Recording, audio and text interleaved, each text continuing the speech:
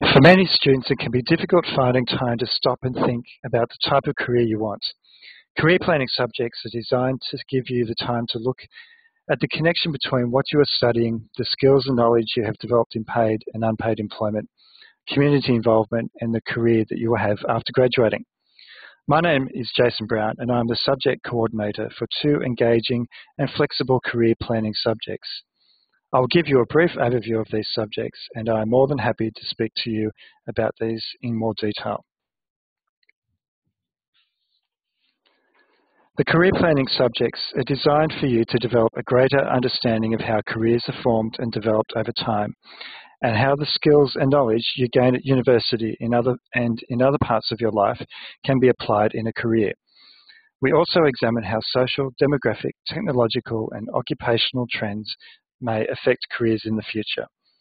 And we look at contemporary workplace issues to develop an understanding of the impact on careers and how individuals may adapt. In work-ready skills and planning your career, you will identify how work-ready skills are developed through part-time employment, volunteer work, and academic studies. You will examine the future of work and analyse the likely impact of social, demographic, technological, occupational, and industrial trends on your career development. You will also get the opportunity to engage with professionals working in your preferred occupation and develop an understanding of career planning and decision-making processes. HUM 2WRS is a fully online subject worth 15 credit points. In 2014, we will teach this subject in Semester 1. You can work through the subject at your own pace or follow the weekly structure in the LMS. Each weekly topic contains a video of a recorded lecture, readings, and activities. Online forums are used to discuss each topic and assessment tasks.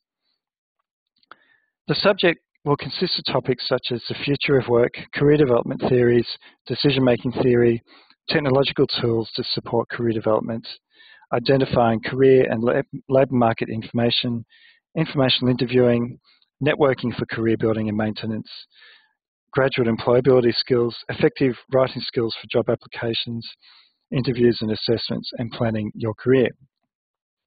Assessment tasks are designed to make the content of this subject relevant to your career aspirations. There will be 2 essays, a portfolio, and 3 short online quizzes. Even though the subject is taught online, you still have access to speak with the teaching staff. We are all accessible by email, phone, or face-to-face for consultations. In career management and contemporary workplace issues, we examine contemporary issues in career development, including the meaning of work, workplace professionalism, and rapid changes affecting the future of work.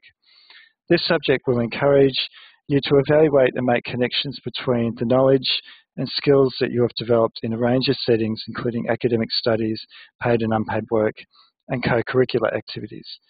Career development theories will be discussed in relation to career management and the transition from university to professional employment. The 15 credit point subject will be offered for the first time in Semester 2, 2014. We have come up with a flexible design, a blend of online learning and face-to-face workshops. You will complete an online module and readings prior to attendance at an interactive workshop. 3 workshops, each running for 3 hours, will be scheduled in weeks 3, 6 and 10 of Semester 2. A final online module will set out the readings and activities necessary to complete a portfolio for a major assessment task. All online modules will feature videos, readings, and learning activities. A range of topics will be presented, such as career resilience, contemporary workplace issues, career management, career development theories, and change and transition.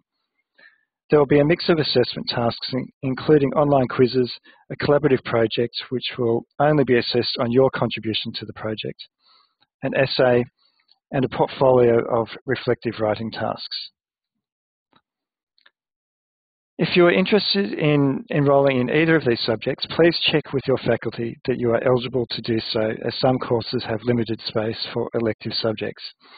If you are studying at Melbourne, Bendigo, Albury-Wodonga, Mildura or Shepparton campuses, then you are able to enrol in these subjects.